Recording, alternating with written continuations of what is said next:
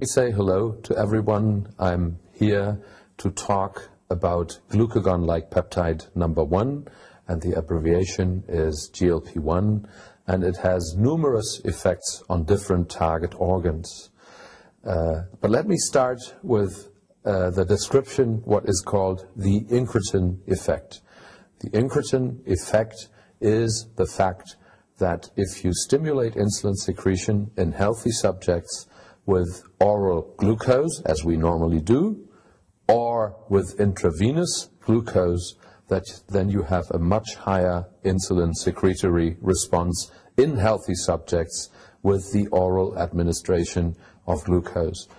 And the control experiment is the intravenous infusion of glucose, aiming at exactly the same plasma excursions of glucose concentrations as you have seen in the previous experiment with oral glucose.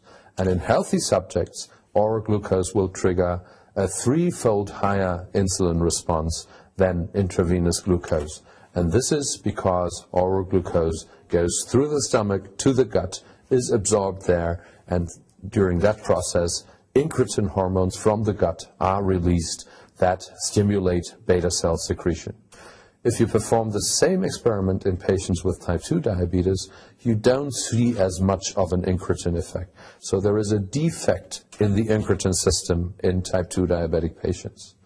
And that is expressed by the fact that you have almost the same insulin secretory response with oral glucose and intravenous glucose. So the question arises, what causes this defect, the reduced incretin effect in patients with type 2 diabetes? And there are two possibilities. Possibility number one is that the hormones are not adequately secreted from the gut, but that does not appear to be the case according to more recent studies in the field. So there is enough GLP-1 and GIP around, but still the incretin effect is at defect. And the reason is that the moment you have diabetes, the moment your fasting glucose is in the diabetic range, you lose the ability of your beta cells to respond to GIP. And once this is lost, you lose your incretin effect. And since GLP-1 is an incretin hormone, it was studied looking for experiments that as a secretagogue, it can stimulate insulin secretion also in type 2 diabetic patients. And yes, it was found that in contrast to GIP, GLP-1 still works in such patients. And after that, it was found that it has multiple activities in different organ systems. Even within the endocrine pancreas, it does not only stimulate insulin secretion, it also suppresses glucagon secretion.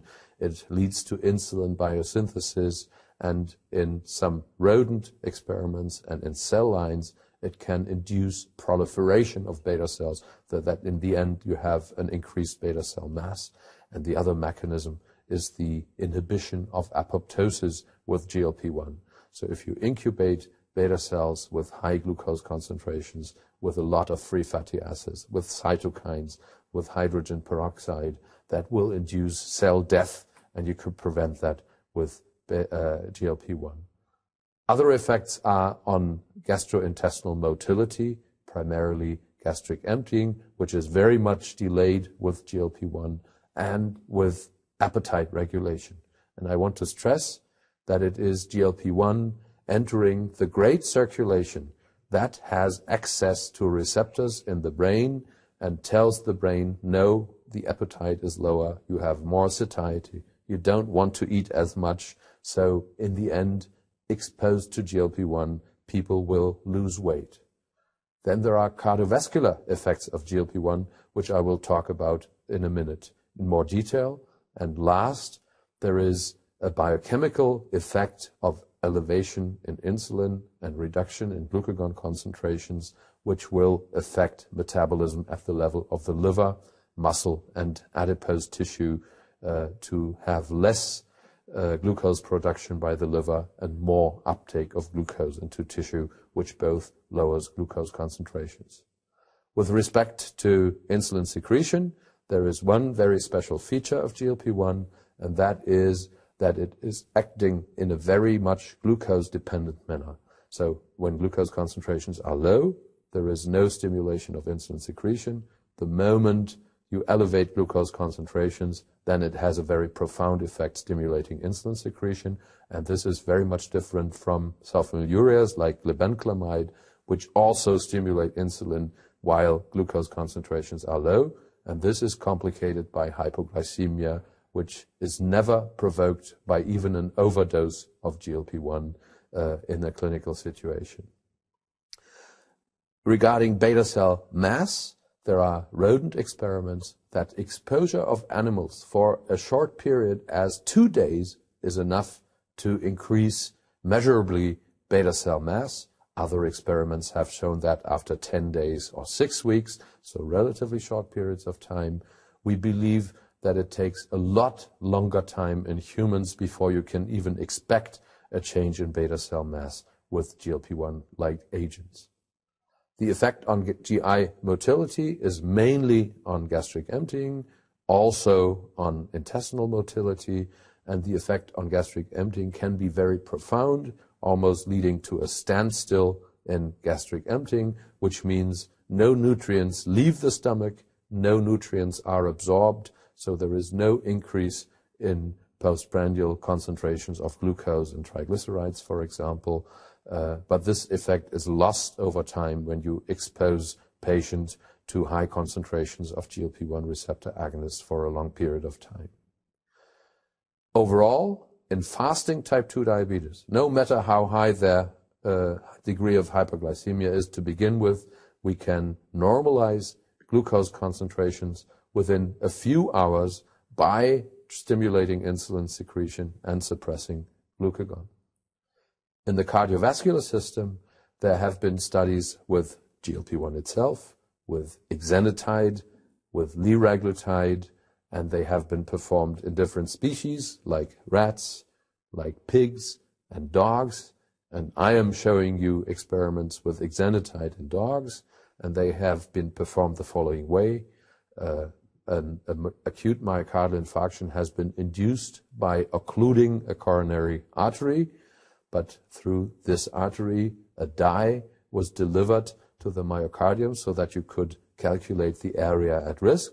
And after the experiment, the real necrotic area was also quantified, and then the degree of myocardial infarction was expressed as dead myocardium relative to the area at risk.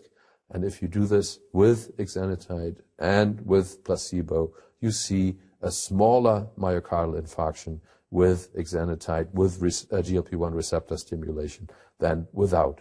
And this is the uniform result that has been reproduced several times in different species and with different GLP-1 receptor agonists. There is also experiments on blood pressure regulation. If you expose humans to Exenatide or liraglutide treatment, blood pressure falls by approximately 3 to 5 millimeters mercury.